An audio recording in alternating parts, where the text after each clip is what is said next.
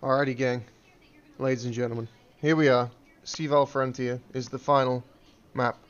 The winner of the last game, Bloodra1N, playing as the Eldar Farseer. Warp Spider Exarch was, thank God, vetoed. And GuruSkippy, playing as the Demon Hunter of the Order Malice.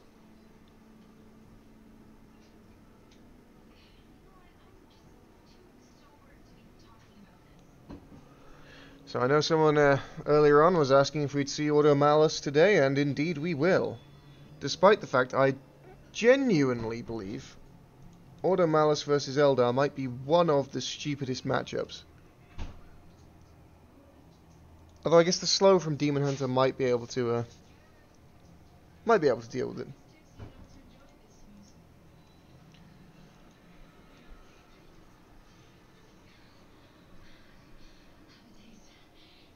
We see the Strike Squad and the Demon Hunter heading down to the southwest of the map. No, they're aggressing onto the power, actually. They must have not just caught sight of those Guardians. ISTs are in the mid, and is this going to be a double... What do you spend your... Skippy? Oh, Skippy bought power, okay. Skippy bought power rather than a second squad. Usually you see double ISTs before you see a second gen. Decent position here for the ISTs to fight in, but Guardians will take up an equally decent position, and then this just becomes a wet noodling contest. This heavy cover will provide almost complete damage mitigation against the Guardians and the ISTs. Strike Squad, however, on the retreat path, claiming 3 Guardians, and this game has started in a very similar way to how the last one did for Bloodra1N, with massive Guardian casualties.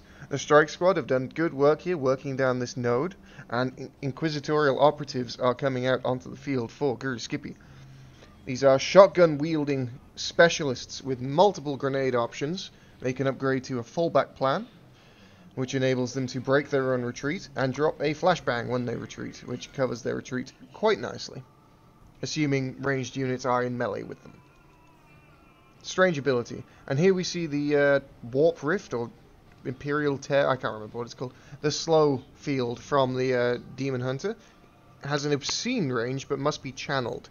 Creates a slowing field that affects all enemy units. And the operatives are immediately going to find the Guardian weapon team and begin shotgunning them. The Farseer moving in to disrupt them, and with no detector out on the field just yet, these operatives will go mostly uncontested, and here is the second IST squad that we were expecting earlier. Good early game from Skippy so far. He's pressured the power, defended his own power, and caused some bleed onto the other. These IST out of cover. That was the smoke grenade from the Inquisitorial operatives there, not the incendiary.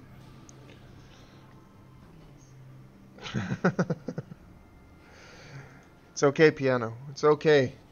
Order Malice are OP, everyone says so.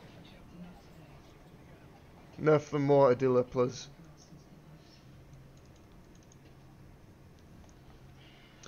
It does feel like the key to good Order Malice play is the use of the operatives, particularly in the Eldar matchup against Tyranids.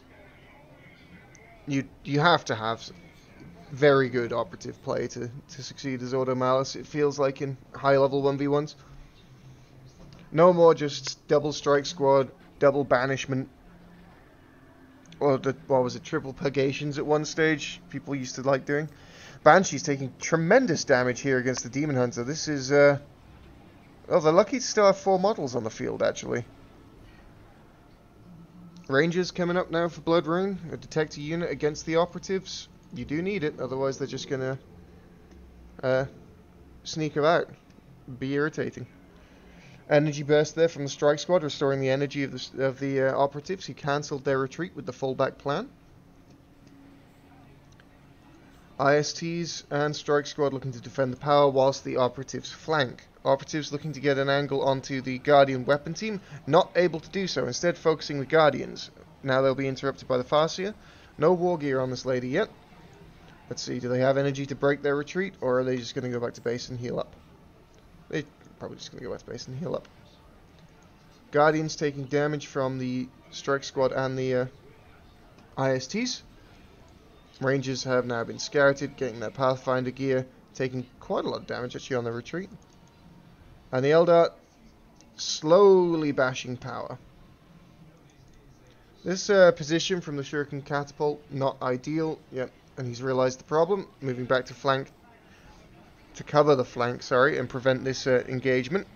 IST's moving in. Here's the grenade launcher, knocking back and disrupting the Guardian weapon platform. Demon Hunter now we're able to move into melee. Strike Squad, not with their Tomes of Titan, laying down a banishment onto the Banshees, and despite getting special down, able to win the fight.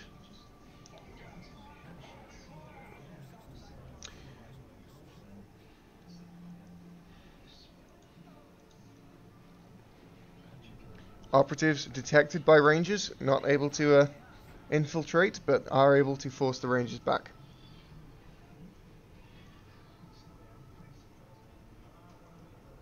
GuruSkippy looking for tier 2 most likely. ISTs having a decent fight here against Guardians, killing one of them and decapping. The map is almost completely red.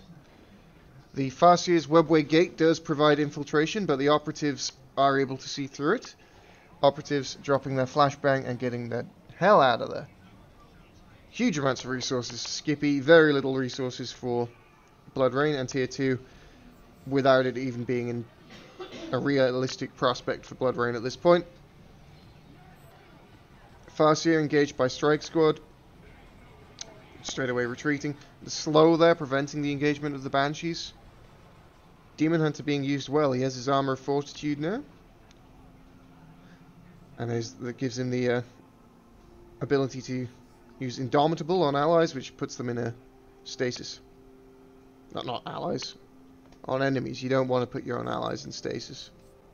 No. Triple cap, massive victory point lead for the Order Malice. Bloodra1N's last ditch effort really is to bash power here, but this is looking like a big problem for Bloodra1N at this point. ISTs will slowly take out this generator. Guardians are in position to repel, but not fighting. The Strike Squad engage, kill one of the crewmates for the Guardian weapon team, knocked back by the kinetic blast, but it's not enough to completely dissuade the engage, and the entire Eldar war host has to leave.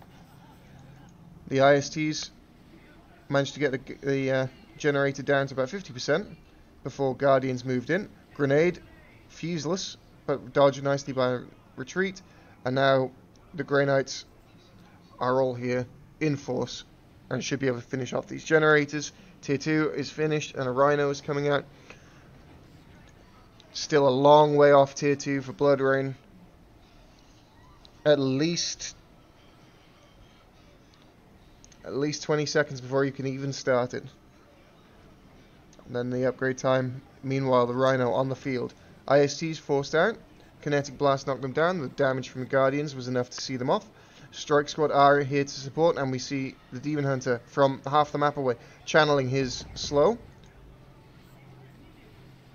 The Strike Squad are in range stance, not engaging in melee with the Banshees. And we have Vindicare Sniper now on the field. The Rhino not going for a turret upgrade as things stand, waiting to see. Does he realize how far behind Bloodra1N's tech is? He must, surely. Holding off on the upgrade to make sure he can get either the Heavy Bolter to counter the infantry or a las cannon to counter any vehicles from the Eldar. Loading up into the Rhino are at least one squad of IST, 2 squads of IST actually, and the Vindicare Assassin.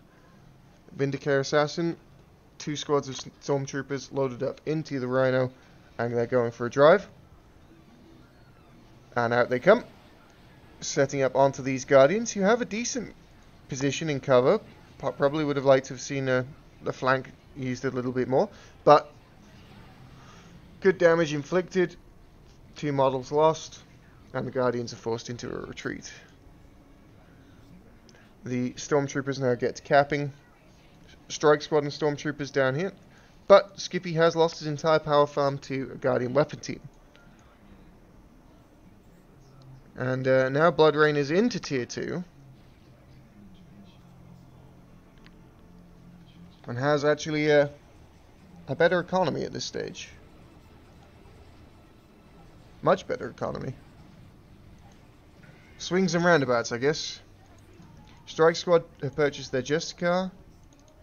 We do not have Acolyte. There's one Acolyte leader actually up for Inquisitor or Stormtroopers. This first squad does not have it. Vindicare Assassin does not have his armor. The Bright Lance Guardian team disrupted by the incendiary grenade of the operatives, flanked by the Rhino who just drove through it. Took a lot of damage for the privilege. But the double cap is back. Triple cap shortly. What unit can Bloodra1N go for here that will sort out this little problem? Banshees and Guardians moving on to the northeast side of the map to take that wreck point, to take that victory point. Double cap still. Victory point pressure tremendous onto Bloodra1N. Has to break out somehow. Could it be the Falcon? Falcon will be immediately countered by the las cannon of the Rhino. Wraithlord is a similar situation. IST is taking a lot of damage here, but taking a decent fight. Without the suppression of the Guardian weapon platform, the infantry army of the Eldar cannot contest the infantry of the Ordo Malus. Strike Squad chasing into base might be a little ambitious. They may lose a squad member here to the Farseer, but nope, no such luck. Vindicare Assassin, in the meantime, shooting at Banshees, picks off a couple of them. The Stormtroopers are here to help as well with this Guardian situation. And heading for the triple cap is GuruSkippy. It will be a Falcon coming out from Bloodra1N. Good patience here from Skippy, not taking the immediate upgrade of the Heavy Bolter Rhino. And waiting it out, so he already has the oven-ready counter.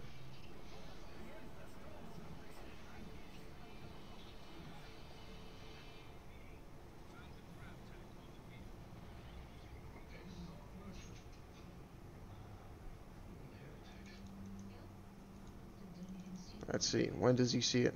Does it even matter? Will he even bother? It will be another double cap.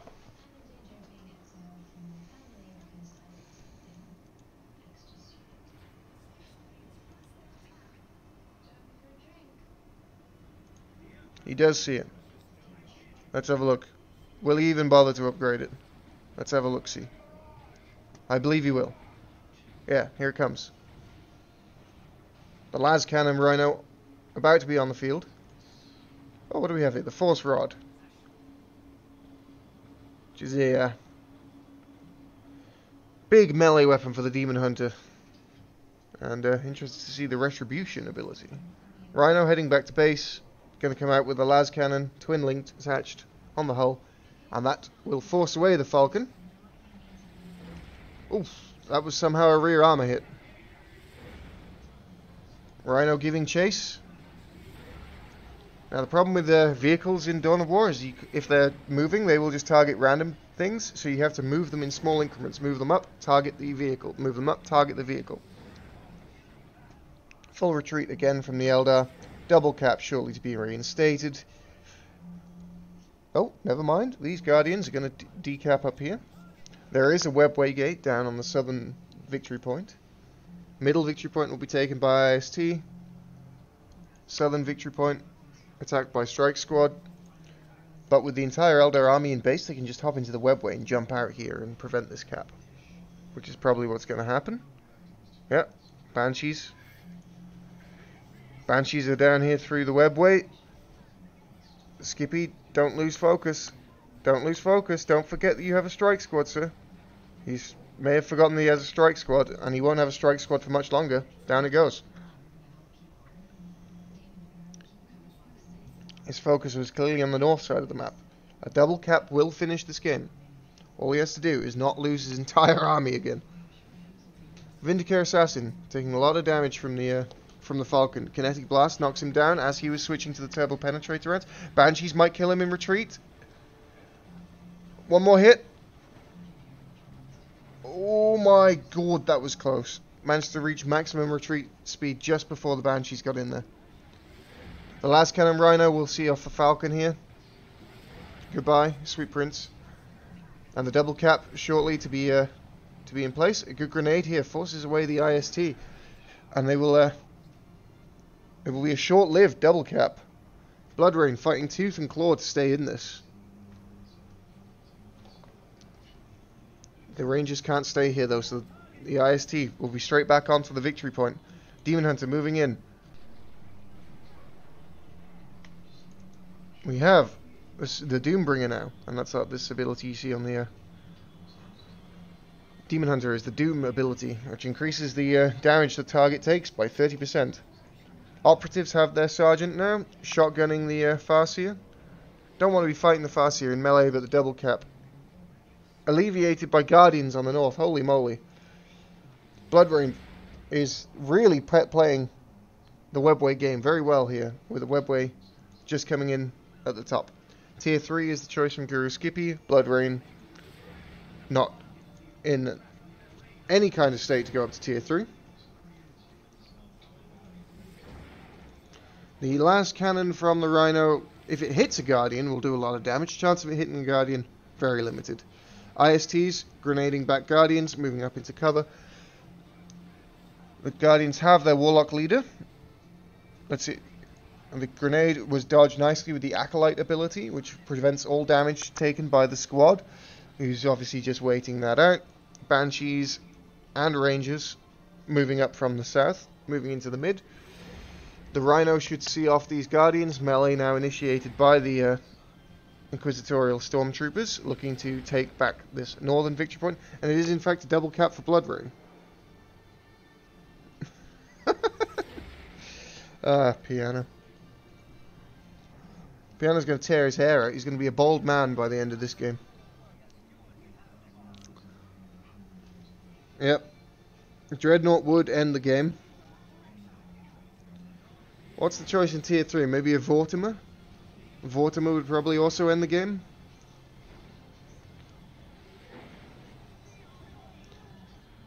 Grey Knight Terminators, perhaps? The Banshees moving in on the operatives. Hacking and slashing. One of them does die. Vindicare Assassin still on the field. These Stormtroopers have gone kind of weird. Their cohesion's all messed up. Bright Lance taking a lot of damage. And it goes down to the sniper rifle of the Vindicare Assassin, who now has his Camellia Line stealth suit. But a double cap now. Victory points ticking down in favour of Bloodra1N, who holds 12 of them. 12 plays 324. Skippy has dropped in Crusaders. A interesting unit, unique to the Demon Hunter. Melee infantry can get an Acolyte leader with a giant chainsaw. These guys, whenever they take casualties in combat, gain a frenzy buff, similar to the Orc Knobs. And here we'll see them up against the Banshees. Very tanky unit. Operatives should probably be capping at this point, but too busy microing. We see Doom used from the Farseer onto the Crusaders, but no target fire. And the Acolyte leader just busy chainsawing Guardians to death, as you do. Let's see what's going on down here. They did take out the... Oh, I missed an Autarch call-in. That was good. The Autarch does disrupt the cap on the south, but the Webway Gate is taken out. Webway Gate on the north will be taken out, and the cap will be taken by the Demon Hunter. Rest of the units need to get the hell out of here and hold the mid now. ISTs wiped. Both ISTs wiped during the fight that I wasn't watching. So we are seeing a bit of a replay here. Apologies, I accidentally just punched myself in the face, as you do.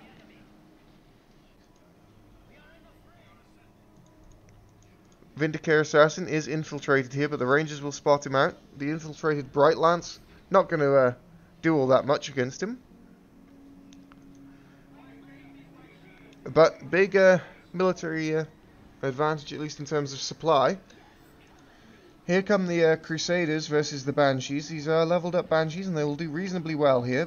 But as the Crusaders start dropping models, they will get a Frenzy buff.